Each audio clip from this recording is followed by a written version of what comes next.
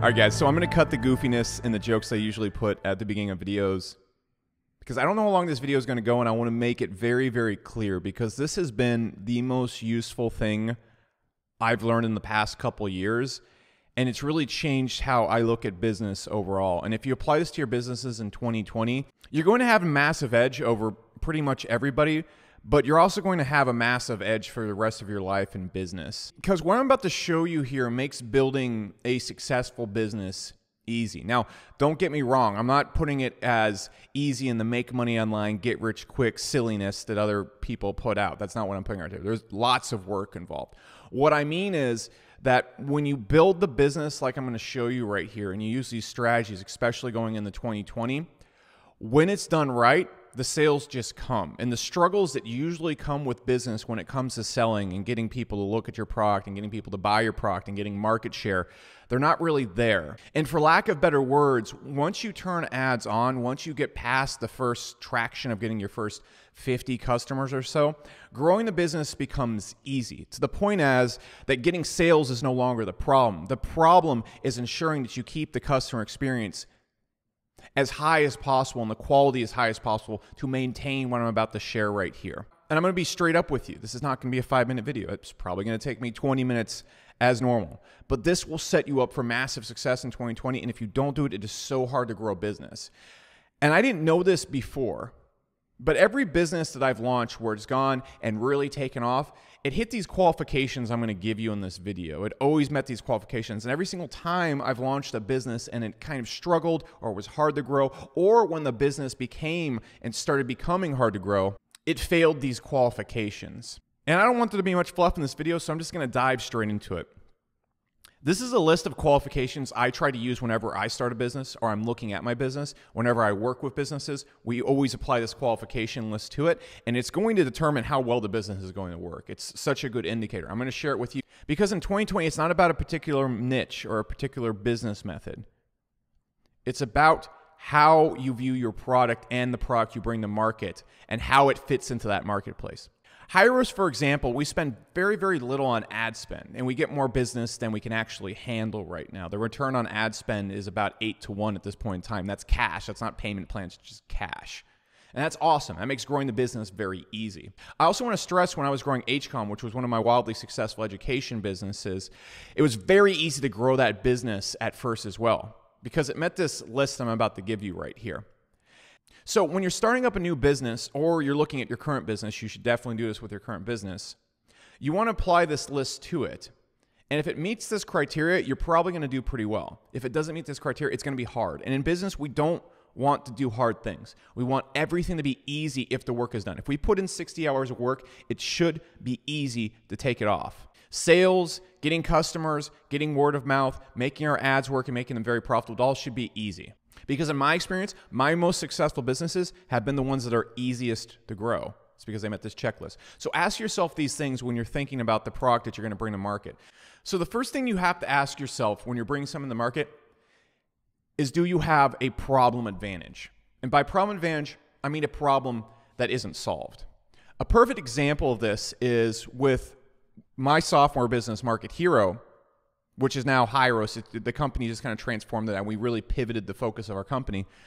That company was very hard to scale. I was able to scale it, but it was so difficult. And the reason why it was so difficult is because we weren't solving a new problem. There were already 15 other autoresponders or email management companies on the market, probably more than that. And so growing that company was very hard because every person we were trying to get on board, we were trying to get them. Let's imagine you have a refrigerator in your house. If I gave you a refrigerator or said I'd sell you a refrigerator for $2,000 that was 50% better than your refrigerator, would you lug your refrigerator out of the house to replace with my new refrigerator? No, because your problem's already solved. It's not worth that effort. And so even if you bring something in the marketplace that's 20, 30% better, it's not going to do very well if the problem's already solved. It's going to be very hard to sell it. Selling a $2,000, $3,000 per month account at Market Hero was so hard to do. Now, on the flip side, if you look at Hyros, for example, We solve a problem that really hasn't been solved to the extent that we want it to be solved at in the marketplace. Because of that, it's very easy to sell the product. It's very easy to run ads to it because the problem's just not solved. And it's a very, very, very difficult problem to solve that hasn't been solved in the marketplace yet. And so you need to ask yourself, before you bring a product to market, has someone already solved this? And if so, how many people have already solved this? And if 15 other people, 60 other people have already solved this problem, probably not the best product to be making. Now, this isn't always the case. You might be thinking, oh man, I sell ad management, I sell funnel building, I sell PPC services, I sell SMMA. There are ways around this if you are not solving a new problem. But this is the biggest edge you could ever have, especially if the market for it is large and has money. Now, there's two spectrums to this. Is the market large? Can it go mass market? So, for example, a market that would be mass market would be like makeup, for example. If you look at Kylie Jenner, mass market. Millions and millions, hundreds of millions of girls will buy makeup. Or does the marketplace have money? So, for example, if you look at a lot of specific softwares, like Segment, for example, they work with businesses that are really into mining their data and putting it all together and aggregating it together. It's a very expensive software, but the businesses that they're marketing to usually are doing hundreds of thousands, millions of dollars, tens of millions of dollars per year. So their software can be very expensive. So you want to look at those two markets. Can it be super mass, or is the market I'm marketing to have very deep pockets and willing to spend to solve that problem? Can it be a mass market, or does the market have money? So for example, if you're selling how to make your own horse saddle from scratch, probably not going to do very well. It's not a mass market, and people aren't going to pay $5,000, $10,000 for that product. So think about those things first. That's probably the single biggest denominator of everything. Now, the next thing you need to look at when you're starting your business is how painful is the problem.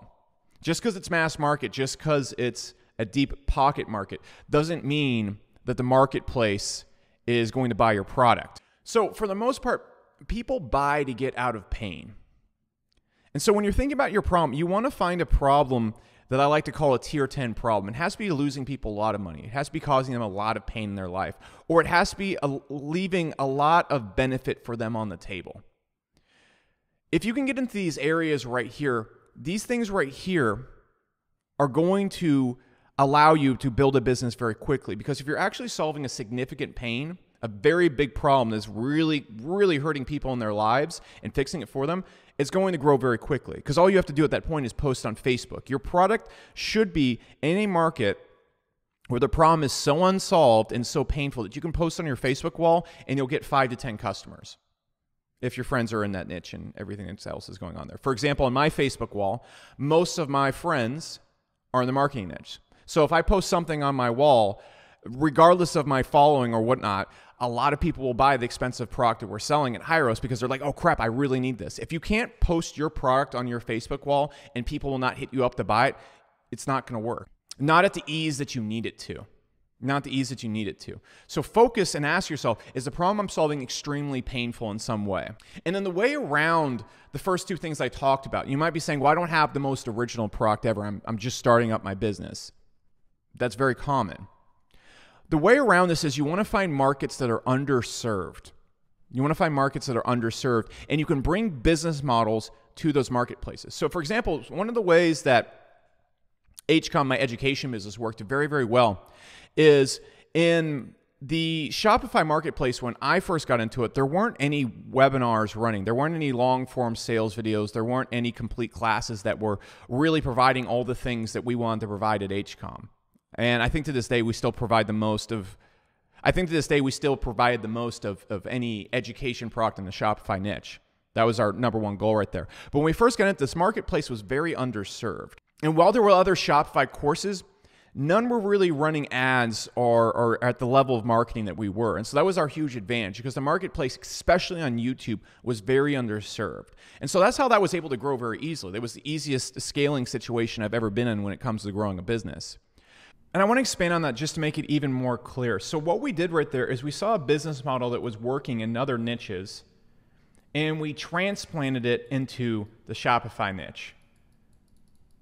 Okay, we took the refined business model that was working in other niches that we saw working, and we transplanted it to an underserved market. I'm going to explain how to do this with a more traditional type of business right now.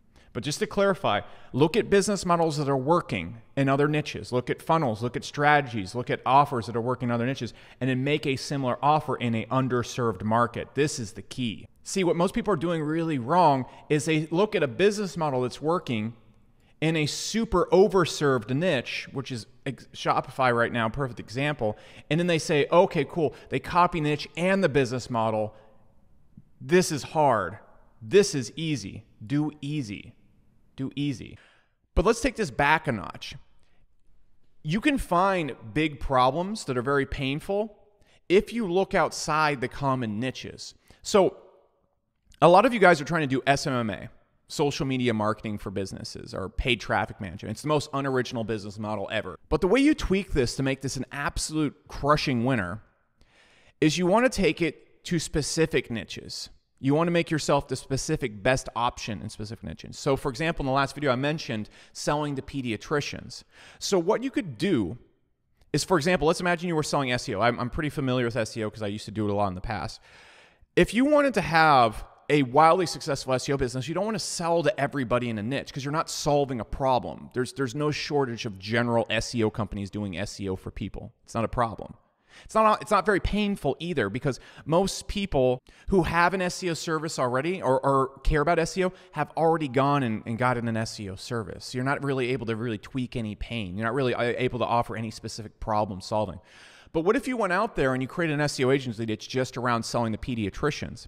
And so you built an SEO blog network or a PBN network, if that's still a thing, that's completely based around pediatricians. All of your website templates, all the things you built were based around pediatricians. And you were also able to provide funnels for pediatricians that increase their sales instantly because you put it on their website. And you are also an expert at helping them provide new services to their clients. That's a trifecta of all sorts of things that would blow up their business. And because it's so specialized to their business, you're the only person who can really solve their problem, which is they want to get more clients in your specific way.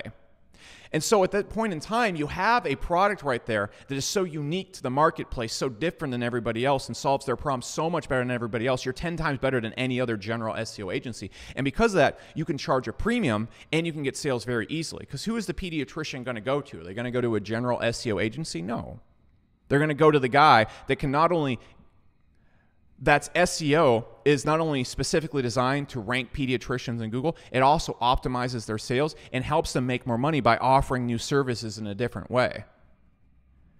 That right there is a massive problem. That's a problem being solved, and that's an underserved marketplace. Now, I don't know about the market of pediatricians right now, but you can do this in so many different niches out there. And this is how you need to look at it if you're not going to be building a completely original problem-solving type business. Those businesses are usually pretty expensive. Businesses are usually pretty expensive. Now, the other way around this is also, is it a new opportunity? Is your business presenting a new opportunity? For example, I mentioned in the info space, if you go type in Shopify on YouTube right now, there's about 50 people, all with the same exact thumbnails, all selling the same exact course. And it's almost reached like a fever level. Okay, I guarantee you probably saw like 6 Shopify ads today or something like that as you're browsing, probably while you're already watching my videos. It's a fever level. And that is the hardest selling position you could ever be in, because you're selling an opportunity that's old. You're trying to fix a problem that's already been fixed. You're not the best in the marketplace. And the problem isn't very painful because all the people that weren't enough pain to buy the product originally have probably already bought something. So it's a very difficult sales position. Whereas I see all sorts of info products out there, education products, offering wingding ways to make money, like completely new, weird ways. I saw one person doing like how to flip trailers, absolutely crushing it. Absolutely crushing it.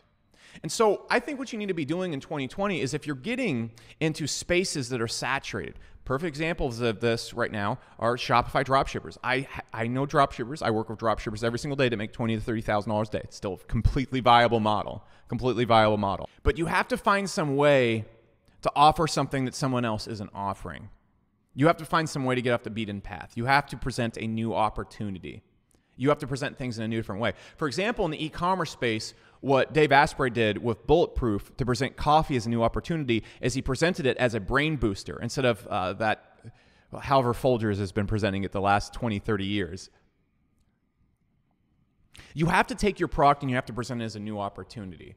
And so it needs to either focus on a market that's underserved so you can present a new way to solve a problem for them, or it has to be a new opportunity. And then the next thing you need to ask yourself is, do I have a traffic advantage? One of my keys at HCOM when I was scaling that business is not many people were running high-ticket, long-form sales funnels on YouTube.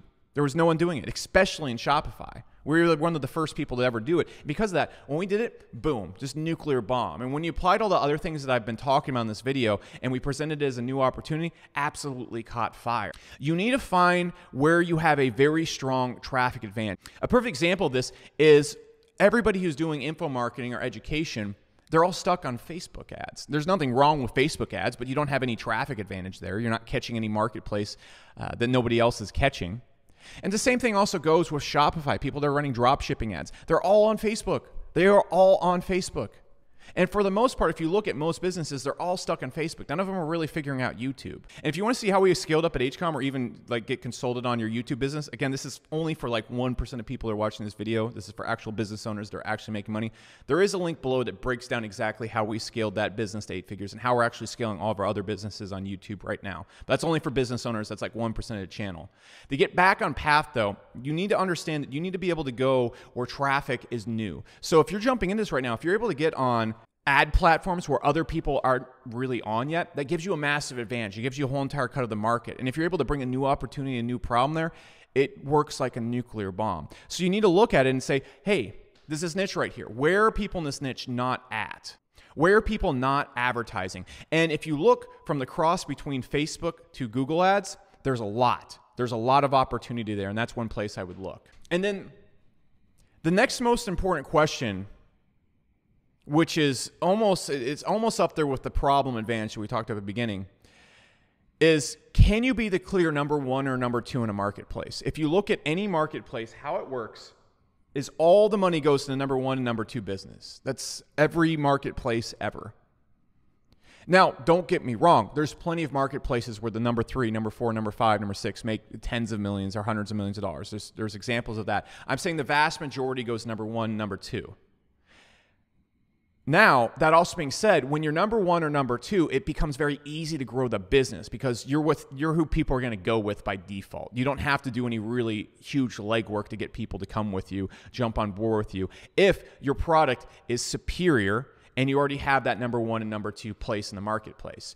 And so what I see a lot of people doing is they get in marketplaces where they're going to be like number 8. They're going to be number 15 in the marketplace.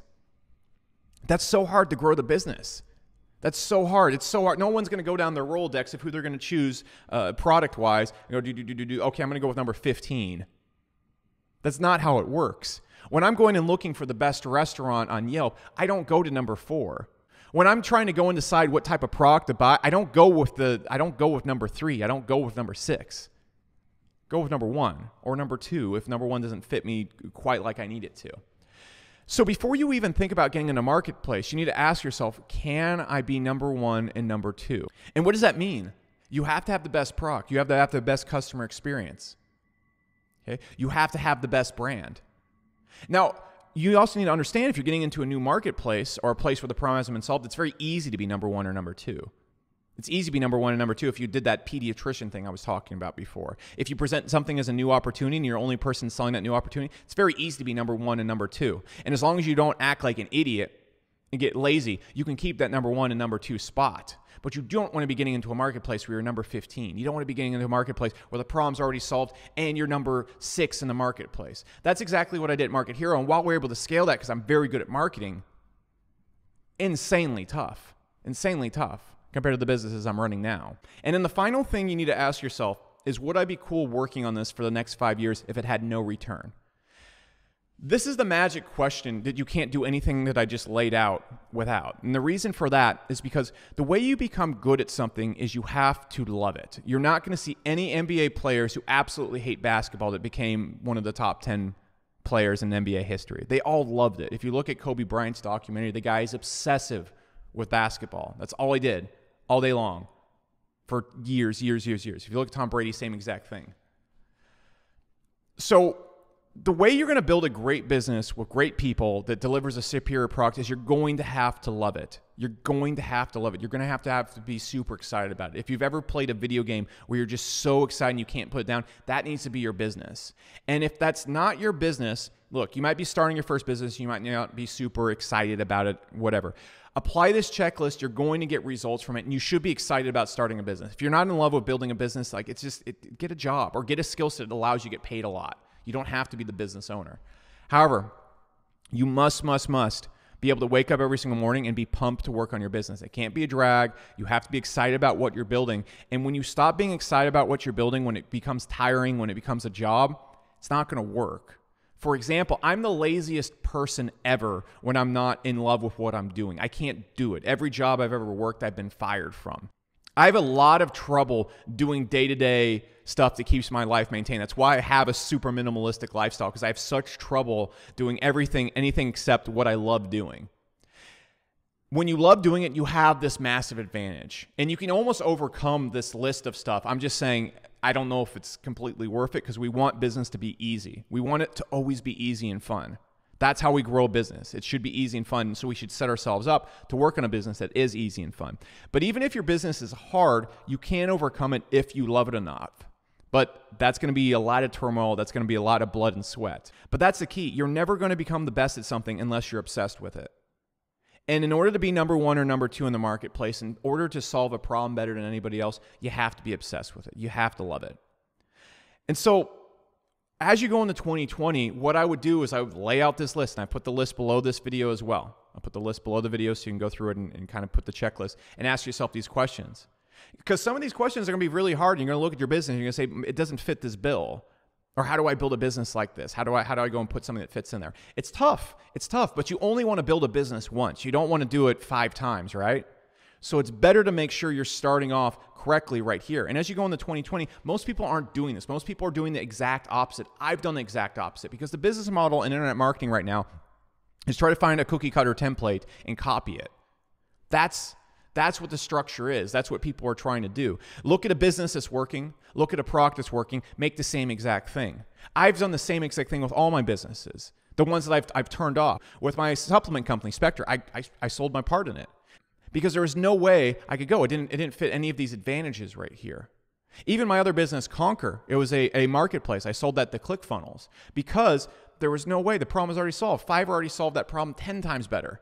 10 times better. And I'm not going to spend 5 years of my life doing something where I don't have these advantages, because I want my business to be easy and I want it to be fun. And if you apply this to your business and you get all these things lined up, your business will be easy and it will be fun. And so that's the video. That's what you should be selling in 2020. It shouldn't be based around some niche or magic tactic or this business model, this business model. It should fit this list. If you fit this list, it doesn't matter what the business model is. You're selling what people want. You're selling what you love. And you're selling something that has so many advantages in your corner that it will become easy to scale up, easy to make money with. And then all you have to worry about is providing a top-tier customer experience, which is actually extremely difficult. But if you love it, it's not going to be hard. And that's it. That's the end of this series, guys. I'm going to be doing a live stream this weekend. If you want to make sure that you see that live stream, again, go subscribe, hit the like button, hit the notification bell. That's the only way you'll get notified for these live streams consistently. And I share a ton of stuff on these streams that I don't share anywhere else. Also, if you do have a business and you want to see how to scale it up on YouTube, you want to see how I've scaled businesses to 8 figures on YouTube, there's a link right below this video. Again, that's for business owners only. If your business is not making $100,000, $200,000 a year, it's completely useless to you. So that being said, let me know your feedback below. Does this list make sense to you? Does it not make sense to you? Did you like the last few videos on 2020? Let me know also what you want to see me make videos on in the future, and I'll probably make videos based on that. I actually think I'm going to go see the new Star Wars movie, and I might make a video on that next, and so I know you guys absolutely freak out for those ones, so stay tuned. Hit the subscribe button, hit that like button. I'll see you in the next video.